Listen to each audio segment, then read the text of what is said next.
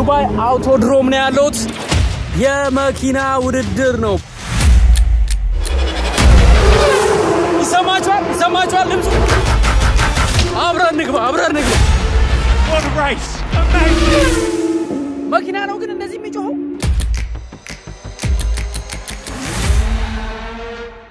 ጋይስ አይኔ ነው ወይስ ያገሬን ባንዲራ ነው የማየው አከናጉሪ ይሄ ነገር እንዴት ነው ወገን እስቲ ሃይም በለው ለማንኛው Hello brother how are you ሰላም ነው እንዴ የኛው ነው አማርኛ ትችላለህ እናቴ ኢትዮጵያ ነች እናቴ ኢትዮጵያ ነች አዎ nice amazing እና አካካካ ወዳሲዋንም ይዛል ገና እና ምን ነው ከፋ ምን ነው ደብሯል ስፖንሰር ተራ ካኪራ ቶልስ ምን ሞተር ስፖርት እኔ ሞዘሞን ካተና ያውቂ ፓለ ፓረምባ አይደለ እሱማ ልክ ነው ብራዘር I don't understand what you said all the money I used in motorsport could have gone to Ethiopian people and the people in need የምን ገንዘብ ነው ምንድነው ታሪኩ ከመጀመሪያው ካልነከኩ አይገባም ታዲያ ምን ችግር አለ ንገረኛ እኔ ለመስማት ዝግጁ ነኝ ንገረኝ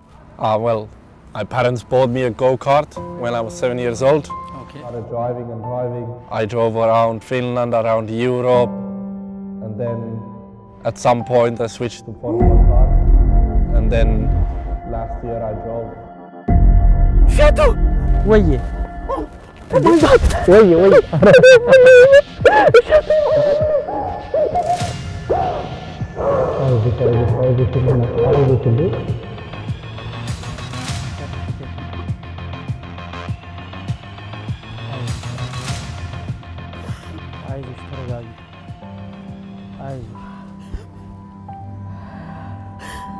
ሸቱ ዛሬ ስላገኘው በጣም ደስ ብሎኛል እሱ ልጄ ነው ብዙም ማጫውት ነገር አለ ብዙም ማውራህ ነገር አለ እባክህ ጊዜ ስጠኝና ቁጭ ብለን እንጫወት እሺ ቻው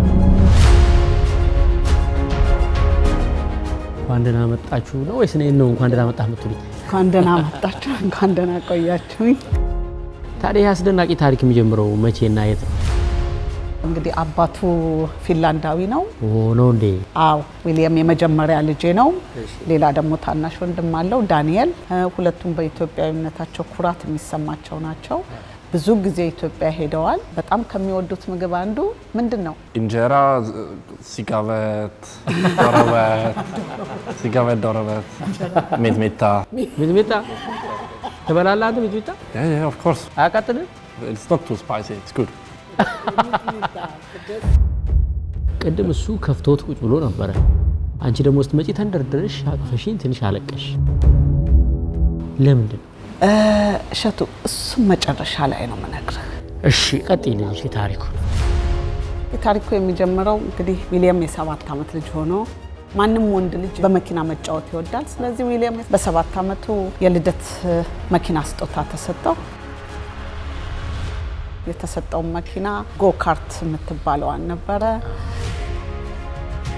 እንዴት ጎካርት ልገዙለች አላችሁ ከልጅነቱ ጀምሮ መኪናዎችን በጣም ይወዳል ባለንበት ሀገር ወይንም ባለንበት አካባቢ ትራኮች አሉ የመንጃ ጎካርቶች ስለዚህ ዊኬንድ ከአባቱ ጋር እየሄደ እሱን ይነዳል ሰርፕራይዝ and of course I felt amazing you know it was the best birthday gift ever I never imagined I would get a go-kart and yeah suddenly it was in the garage it was quite a big change in my life because after that I've never left motorsport even first time driving I still remember it 13 years ago and it was an amazing feeling when you get drive the go-kart for the first time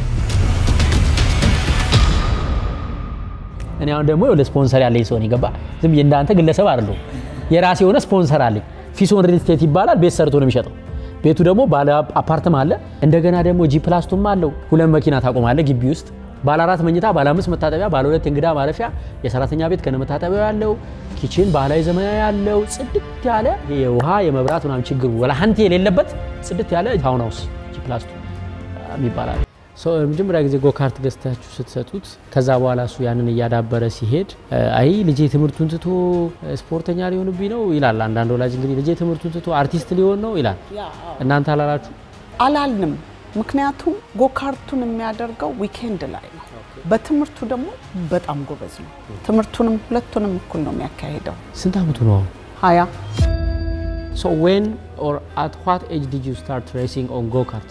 7 7 አመቱ ሆኖ መወዳደር ጀመረ በጎካርት Yeah. ማን አሰለጠነው ትራክ ላይ ይሄዳል አባቱ አብሮት አለ በቃ ብዙም የሚያከብድ አይደለም መኪናውን ይገፋዋል ሂድ ይለዋል እሱን እየያዘ ይዞራል 7 አመቱ ማለት ነው ያቺ ጎካርት ናት የ7 አመት ልጅ ሆኖ ዊሊያም ሲነዳ መጨረሻ ነው ግን ያቺ ሜዳሊያ ስትሸለም ዋው በቃ ያቺ መጨረሻ እኮ ነው ያለው ፎቶ ሁሉ አለን እና በጣም ደስ ብሎት ዋው ምናምን 9ኛ አመት ላይ ሲደርስ ከመጨረሻ ወደ ሚድል ከሚድል ደግሞ ወደ 10 10 ዘ ቤስት የሚባሉት ላይ መጣ እንደውም 3 times he was the Finnish championship መቼ ማለት ነው 2010 ያ 2010 ፊንላንድ ሀገር የጎካርት ውድድር ሻምፒዮን እሱ ነበር ማለት አዎ ከዛ በኋላ ስናየው ይሄ ልጅ ፖቴንሻል ያለው ነው ወደ ኢሮፒያን ሻምፒዮን ቢገባ አንድ ቀን የሚፈልገው ድሪም ላይ ይደርሳል በሚል ወደ ኢሮፒያን ሻምፒዮን አስገባ ነው ጥሩ ነበር ፋይናንሻሊ ብዙ አልጎዳንም ነበር የኢሮፓ ሻምፒዮንሺፕ አለ በጎካርት አለ እሱን ጆይን አደረገ እሱም ፍላጎቱ እየጨመረ የኛም ፍላጎታችን እየጨመረ መጣ የሚቀጥለውን ይያልን ጎካርትን ጨረሰ ጎካርቱን ጨረሰና ደግሞ ወደ ፎርሙላ 4 የሚባለው አካባቢ መጣ ብዙ መስዋዕት ተከፍላለህ ግን አንድ ሰው ልጁን አደርሳለሁ ብሎ ሲል መስዋዕት መክፈል አለበት He's back on provisional pole. 3 አመት ሙሉ ጎካርት ስትነዳ ምን ነበር ስሜት It's hard to explain to someone who has never driven a go-kart everything happens really fast all the times you turn Lapped Lewis Hamilton. sideways turn over that curve everything happening at once amazing feeling it's not the same like Formula of course but even go-kart has the really same kind of adrenaline Do you think this is your talent which is given by God for you? I think so. That's how I felt always. It's motorsport has been with me since I was born. So I think, yeah. To decide the championship. አንቺ ጋር በጣም ስሜት አለ ለልጅሽ ያለሽ ስሜት ለስፖርቱ ያለሽ ስሜት እንግዲህ በኋላ በደንብ እንረዳዋለን ለምን እንደሆነ ትነግሪናለሽ አይደል በኋላ ለምን እንደሆነ አዎ ቆይ ሸት ሶ ከዛ በኋላ ምን ሆነ ዊሊያም ወደ ፎርሙላ 4 ገባ እሱ ደግሞ ጎካርት ጋራ ምንም አይነት ግንኙነት የሌለው ነገር ማለት ነው እና በዛ ላይ ተወዳደረ ጥሩ ውጤት ነበረ Just leading ahead then on Max Verstappen. ሁለተኛም ሶስተኛም አንደኛም በወጣን ቁጥር የሚሰማውን ስሜት የእናትነቴን ልገልጽልህ አልችልም ያ ቀን ማለት am top of the world በቃ ለሁለት አመት ያህል ፎርሙላ 4 ነዳ ከስንት ሰው ጋር ነው የሚወዳደረው ሞስትሊ 30 ለምሳሌ የት ይደረግ ነበር የ2017 Italy, German, Spain, and France Belgium, Netherlands, England. ሶ አሁን እነዚህ ሹፌሮቹ እንደ ግለሰብ ነው የሚወዳደሩት ወይስ ቡድን ናቸው Always as a team. የምን ቡድን ነበር ካንተ 2018 and 19 I drove with the German team, Mycket Motorsport. አሪፍ የሚባሉ ቲሞች እነማን ናቸው ምላስ ይናፍቃል ሁሌም አዲስ ነገር ድንቅ ጣም ቀምሶ ደስ ብሎት ሊናገር በቃ ላይ ጠጋቤ በጆሮሽ ልንገርሽ ይሰማሻል ድምጹ ይሄ ኮርን ኮሌት ይሄኛው ኮርን ፓፍ ይሄኛው ቶርቲላስ ይሄ ፖታቶ ስቲክ ይሄኛው ፖፕኮርን 5 አይነት አለው ጣዕሙ 4 ነው ስሙ ዋን ቺፕስ ነው ቲሙ አሁን እሱን ከፍሎት ነው የሚወስደው ወይስ እንዴት ነው እሱ ወደ ቲም የሚገባው ወደ ቲም የሚገባማ እኛ መክፈል አለብን ለቲሙ እንጂ እንደ ኳስ ተጫዋች እሱ ተከፍሎት አይደለም ወደ ቲሙ የሚገባው አይደለም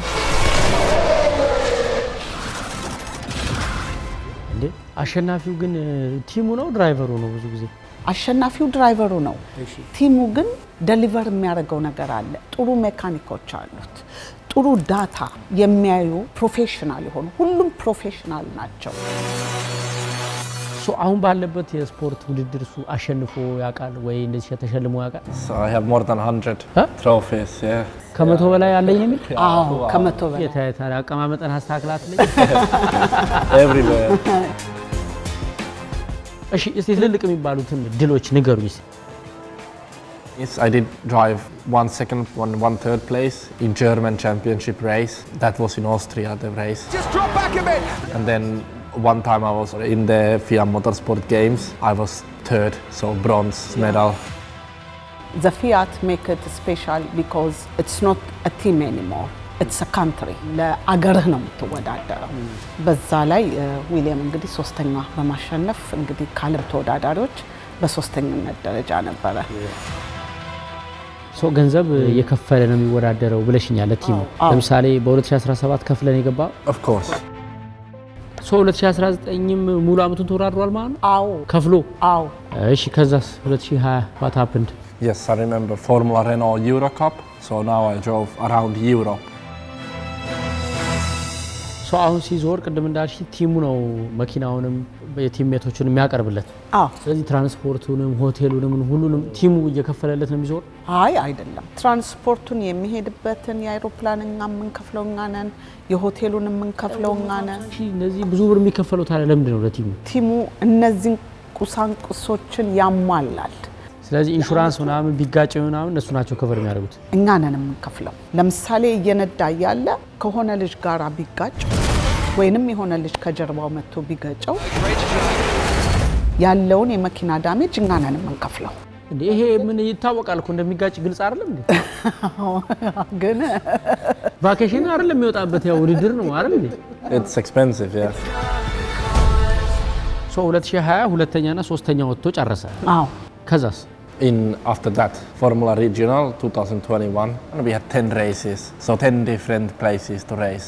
አሁን እዚህ አንደኛ ቢወጣ ኖሮ ብር ያገኝ ነበር አያገኝም አሁንም ታዲያ ለምንድን ነው ሁሉ ገንዘብ የሚከፈለው በኋላ ነግርሃለሁ ሸቱ አሁን 2022 እንግዲህ ወደሚቀጥለው ደረጃ ነው የሚቀጥለው ደረጃ ማለት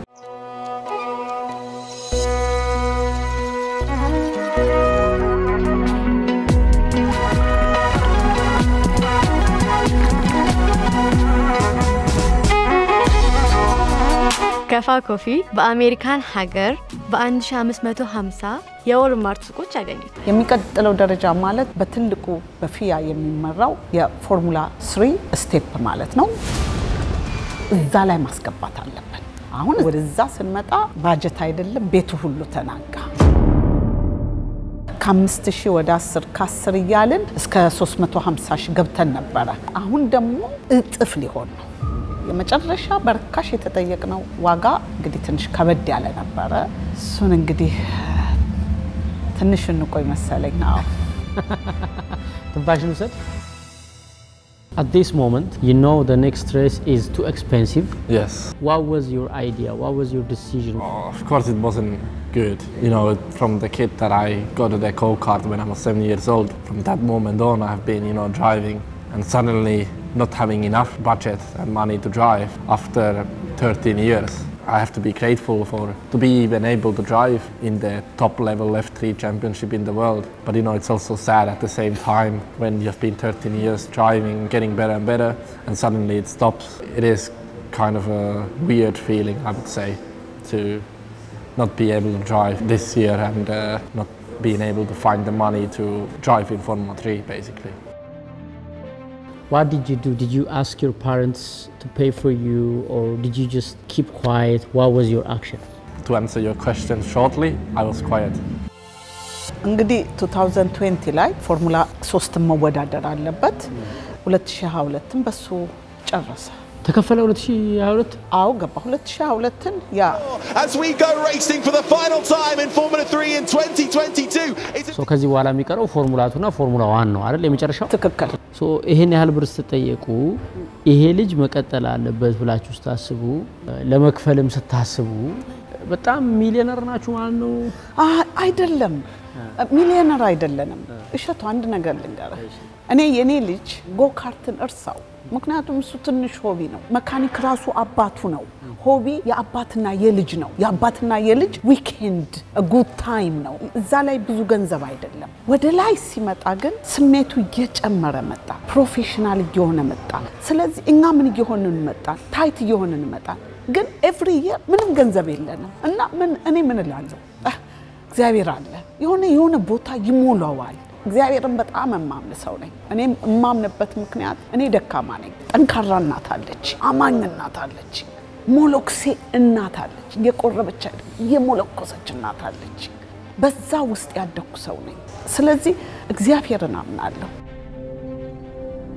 ስትከፍሉ ሙሉውን ነው የሚከፈለው ወይስ ትንሽ ከፍላችሁ በባንክ ዳ ምናምን ነው የሚሆነው ሙሉውን አይደለም ሲዝን አለው ሲዝኑ ከዚህ ጀምሮ ለ6 ወር ነው ውድድሩ በ6 ወር ውስጥ በዚህ ወር ይሄኛውን በሚቀጥለው ወር ይሄኛውን በሚቀጥለው 15 ቀን ይሄኛውን በሚቀጥለው ሳምንት ተብሎ ስትፈራረም በሱ ነው ሲያልቅ ግን በ6 ወር ውስጥ ሙሉ ተከፍሎ ነው የሚያልቀው ወይስ ቤት ስትገዢ ለምሳሌ በ20 አመት ምናምን እንደሚባለው ሲዝኑ ሳያልቅና ቀድሞ መጨረስ ያለበት እንደው ምክንያቱም ካለቀማ እንዴ የልትገናኙ አለቀቀ ቤቱ ተቀብለ ተቀምጠህ የሚልትል ነው ከዛ በውድድሩ ትልቁ ያመጣው ውጤት ምን ነበር The best weekends I had was in Belgium. I was 6th and 7th in Belgium. And then in Monza, I was also 7th. So I had like medium good results here and there.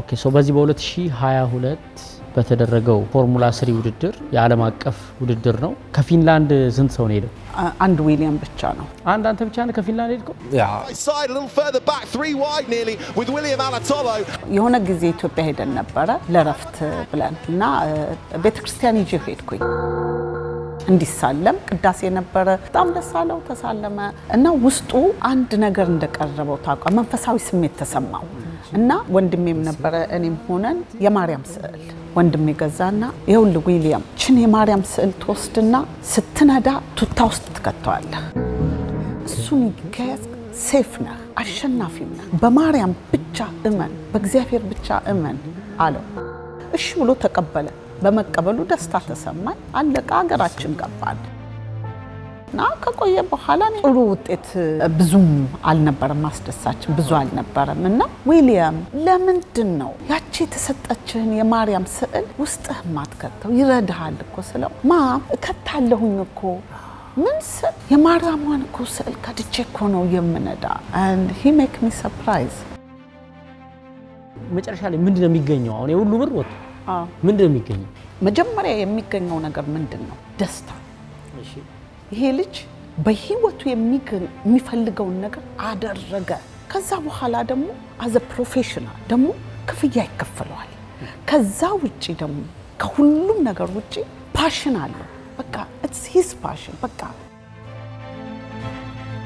ብዙ ስለደከመበት ከኛ ይበለጠ ደግሞ እሱ በጣም ስለደከመበት እዚህ ደረሰ እንዳልኩ እንደ እግዚአብሔር ፍቃድ ሆኖ እዚህ ከደረሰ በኋላ ደግሞ አይ በቃ እንግዲህ የለንም ብሎ ማቆም ይከብዳል he doesn't deserve that በቃ እሱ እኛም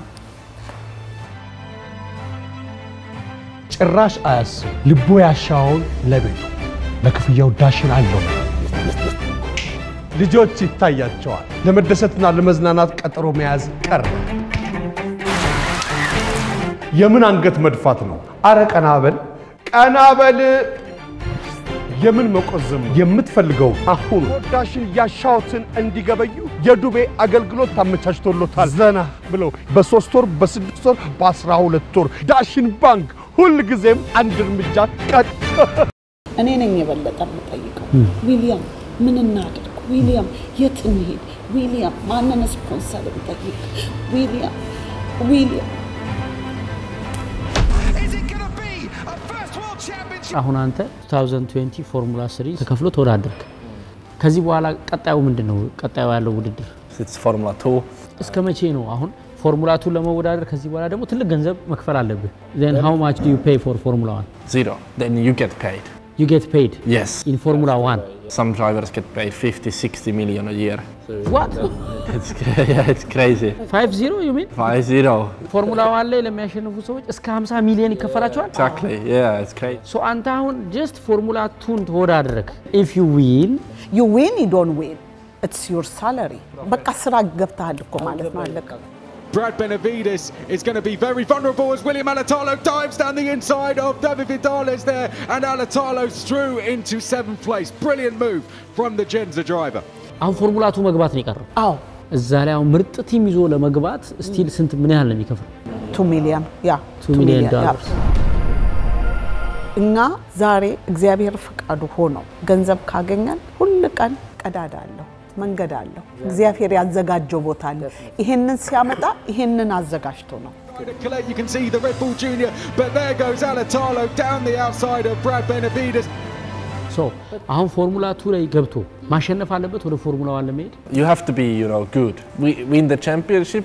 Yes, of course it's better, but at least to be really good in it. You have to be, win some races, be top 5, fight for a podium position. You have to be up there, Otherwise no Formula 1 team will take you. So you have to be also good. እንግዲህ ወደ ፎርሙላ 2 ክፍያውን እግዚአብሔር አዘጋጅቷል ብዬ ነው የማምነውና ስትገባ ለማሸነፍ ምን ያህል ዝግጁ ነው God made me to drive motorsport and I'm more than ready. So how was the year? Was it good? Like in motorsport I always tell it's like a roller coaster. Sometimes you're really high up, sometimes you fall down. It goes like this and this all the time. But yeah, 2021 definitely had good moments. Diversa, come dice il nostro Mattia Drudi. ይሄ ልጅ የፎርሙላ 1 ድራይቨር ቢሆን ለኢትዮጵያ ምንድነው ጥቅሙ? በጣም ብዙ ጥቅም አለው። መጀመሪያ ዊሊያም አንድ ኢትዮጵያዊ አንድ አፍሪካዊ በፎርሙላ 1 የሚታወቅ ማለት ነው። የለም ከዚህ በፊት የለም።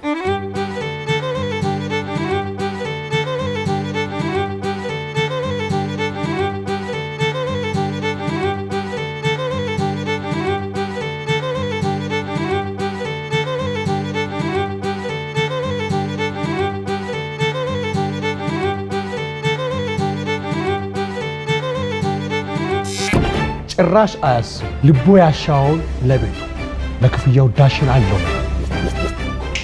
ልጆች ይታያቸዋል ለመደሰትና ለመዝናናት ቀጠሮ መያዝ ቀረ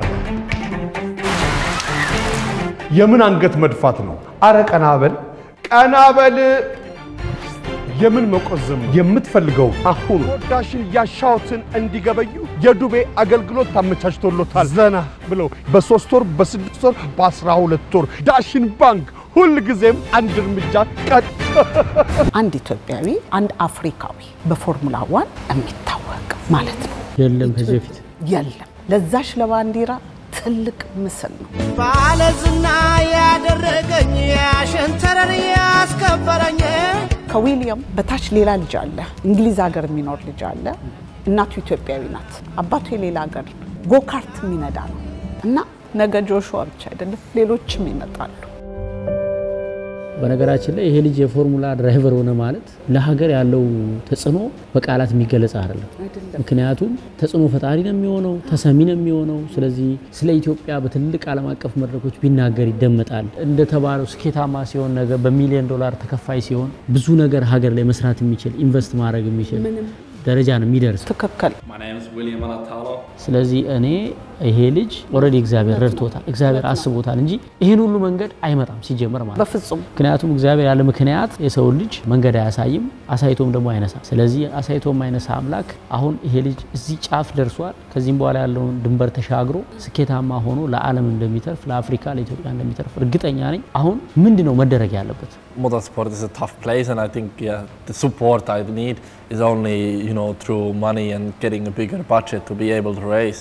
አሁን የትኛውን ሬስ ነው የምትወዳደረው አሁን ብር ብታገኝ Formula 2 then. Formula 2. Yeah, that's the best team for Formula 2. How much does it cost? In the around $2 million. $2 million ብታገኝ Formula 2 መወዳደር ትችላለህ። አዎ ያኛው መተን በአካል ነው የምንደግፈው ስትወዳደር ታዋቂ ነህ ፊንላንድ a little bit. It's not like super, not Madonna, but